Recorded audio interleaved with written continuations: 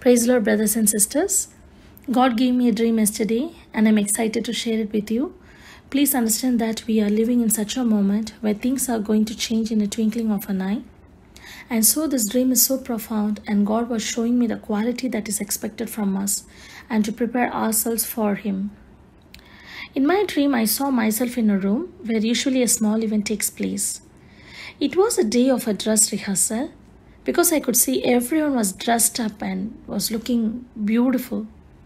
I could see many ladies with their friends and waiting for the event. The seating was arranged in a circular fashion. At some point, all of them went out for a break. Meanwhile, I was seeing myself arranging these seats in a different fashion, and now I have unknowingly stacked it one after the other in a row. Now, when the event started, everyone took the seats and I cannot find any seats in the front. I was telling myself, oh, if I'm going to sit at the back row, I will not be able to see anything. But I haven't took any seat yet and was still standing in a corner to watch. When the event started, one by one, people started leaving the room. And I was all alone with my assistant. And I was so sad that people were supposed to be waiting at the room till the event finished and supposed to support one another, but they all left. Now I understood from this dream that the gathering was a dress rehearsal because we are all dressed up. And it's for a wedding.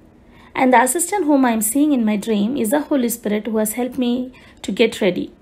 Now regarding the seating arrangement, I understand from Luke chapter 14. So he told a parable to those who were invited when he noted how they chose the best places, saying to them, when you are invited by anyone to a wedding feast, do not sit down in the best place, lest one more honorable than you be invited by him, and he who invited you and him come and say to you, give place to this man, and then you begin with shame to take the lowest place. But when you are invited, go and sit down in the lowest place, so that when he who invited you comes, he may say to you, friend, go up higher.